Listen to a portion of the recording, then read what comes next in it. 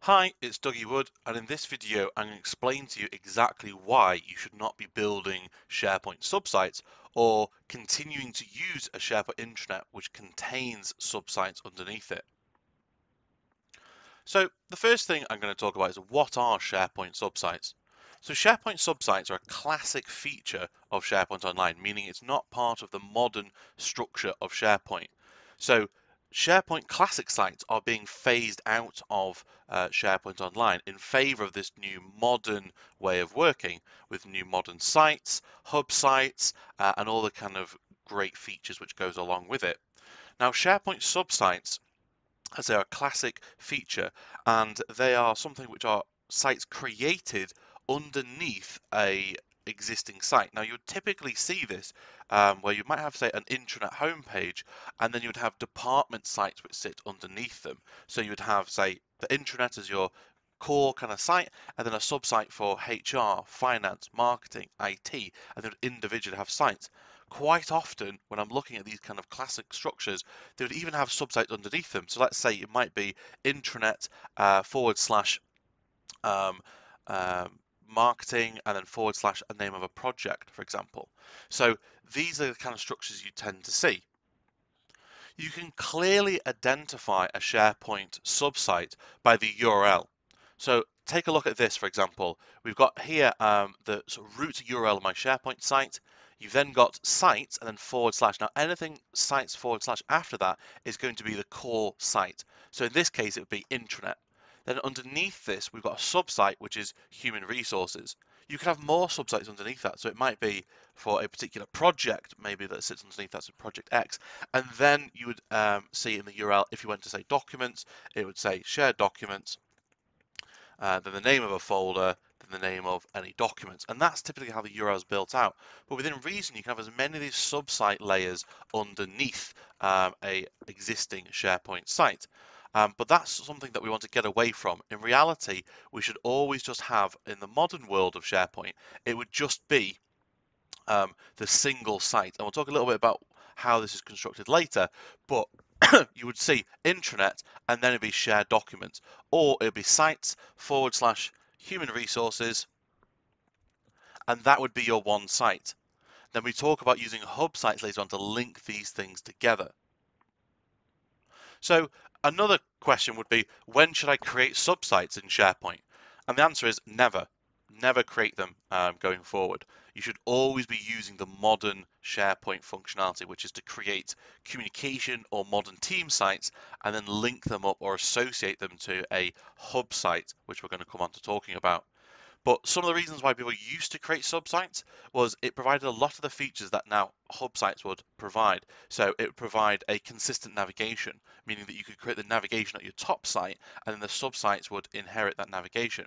It would also inherit permissions, and this was probably the most commonly used reason why you'd have subsites, because you can define your permission structure at the very top, and that will then sort of trickle down to all the other areas.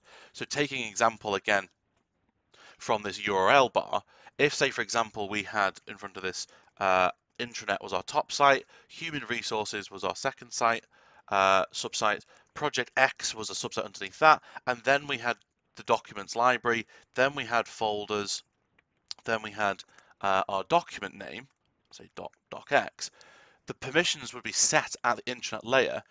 Say, for example, all users have read access to the site, and then it would go down and all that permissions would be inherited to the sub layers.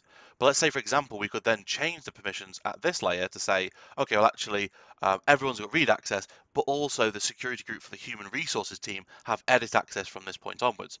And then we might break it down further. So under this project, okay, well, actually, only 2 people from human resources have edit access to this particular project, and everyone else has read access. So each of these different layers, you could define different permission structures, and then underneath that, all the sub layers would then inherit that permission structure. So it's all well and good talking about don't use SharePoint subsites, but what can I use instead of SharePoint subsites? So instead of using SharePoint subsites, what we can use is the new modern feature from SharePoint Online, which is known as SharePoint Hub Sites. And this is the direct replacement of SharePoint Subsites. So any of the functionality that you're looking to get from using SharePoint Subsites, we should be using a SharePoint Hub Site to replace. So what is a SharePoint Hub Site?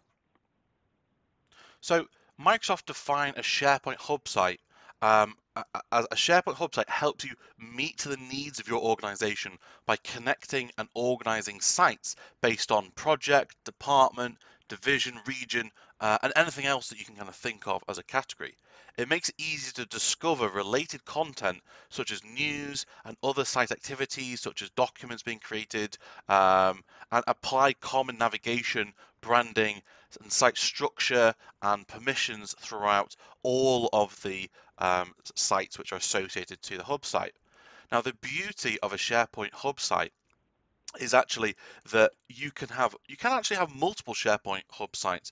Typically, most organizations would have one hub site as their intranet homepage, but you might have hub sites for, let's say, for example, if you're an international company and you've, say, for example, got a base in the US, Europe, and Asia, you might have 3 separate hub sites because there might be different content, different news, different people accessing them, even different languages and things like that. So you might have different hub sites for different things. You can also choose to roll up and associate hub sites into each other now as well.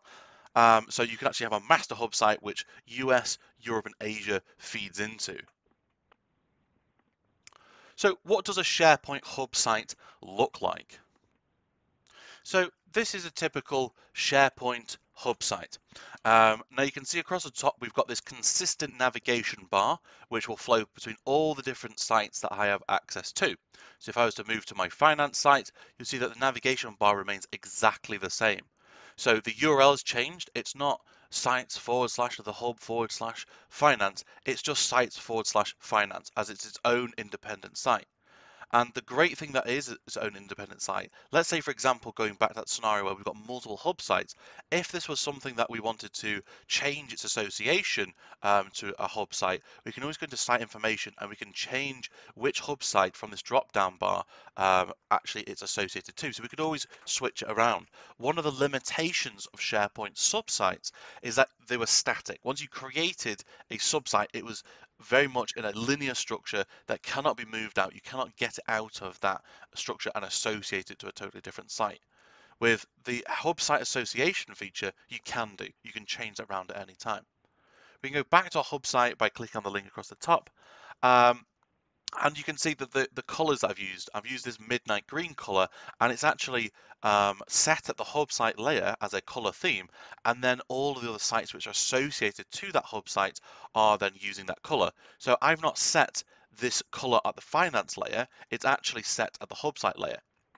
So even if I went into here and I was to click on to change the look and then theme, you would see it actually tells me your site is connected to the hub site and is set, and this theme is set automatically from the top layer. So I can't even change it at this kind of secondary layer of site. So that's the navigation. We've also got the theme, as I say, the colors applied through those other sites as well.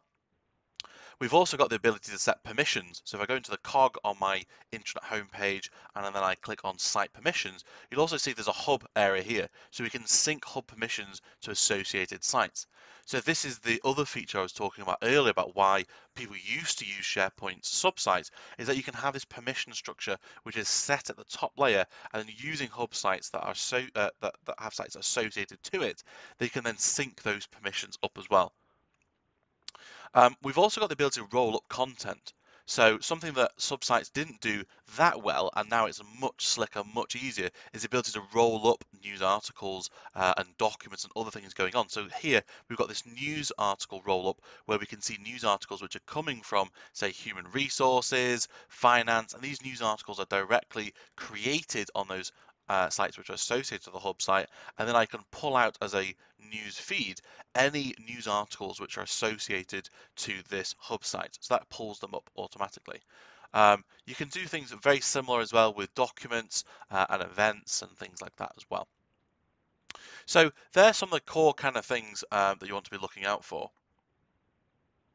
As I say, we've got the shared navigation, we've got the color themes, we've got the permissions, and we've got the news roll-ups, just to name a few core features of why you should be using SharePoint Hub Sites instead of SharePoint Subsites.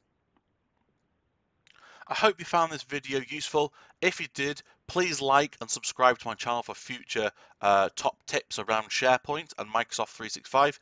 If you've got any questions at all, or you've got any thoughts about using SharePoint Hub Sites or the decommissioning of SharePoint Subsites, please use the comment feed below. Thank you very much.